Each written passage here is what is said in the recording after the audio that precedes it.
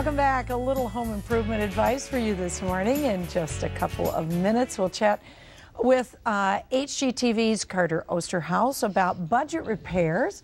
But first, Feng Shui for inside repairs for a better love life. Expert Carole Hyder is here with some creative tips. Hi, Carole. Welcome back. Good morning. Thank you. The art of Feng Shui is all about making our life better. I've learned that from you, from the inside out. You've been a good student. Thank you very much. I listen. I know when you do. Come. Yes. But Valentine's Day is come and gone. Some people didn't have a sweetie, or maybe they had a sweetie, but it wasn't so rich and full. So you're telling us we can do something about that with Feng Shui? That's right. That's right. Okay, where do you want to start? Well, let's start with closets. Okay. Because, you know, the whole idea in Feng Shui is that your space reflects your life. And so if, and people will say, always say to me, I'd love to have a partner. But when it comes right down to it, when I look at their house, they're not saying that.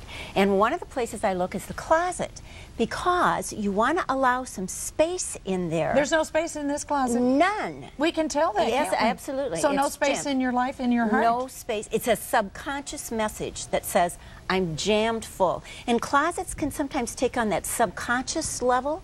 So even though people say yes, yes, yes, it's possible there is still no space. This one possibly could be scrunched together a little bit, but still it's not obvious. And even the argument is that, why would I do all this? Because if I meet somebody, I'm going to move out of this place.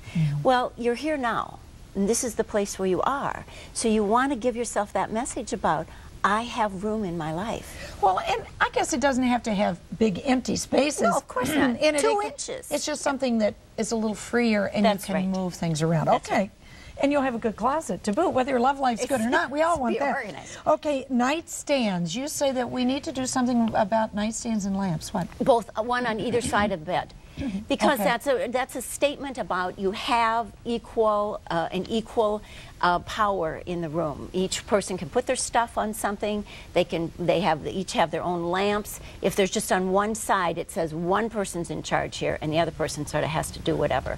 And they don't have to be exactly matching. I think the next photo shows that they're sort of equal, but they're not identical, as you can see. But they work. I mean, one person can turn the light on and off at their own desire. So balance, we're keeping that balance that you always talk about. Yes. All right, another tip has to do with our table, where we sit when we're eating. When we're eating. See, when people live alone, a lot of times they get kind of sloppy about this. And so the table, the dining room table becomes the workspace, and they do a project on it, and then they eat on a TV tray in front of the television.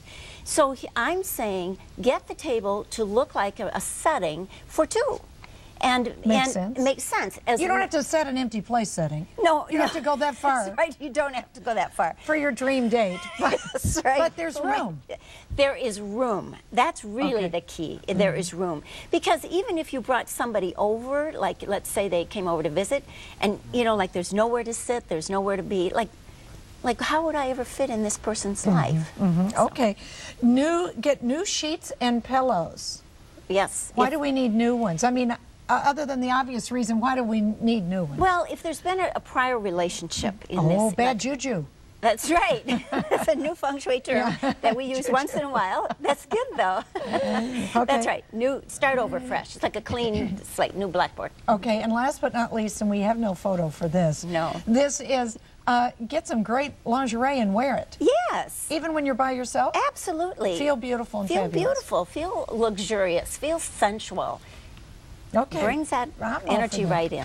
I'm all for that. Yes. Okay, good to see you again. Good to see you. Juju, write that down. I will. You'll be wanting to use it more.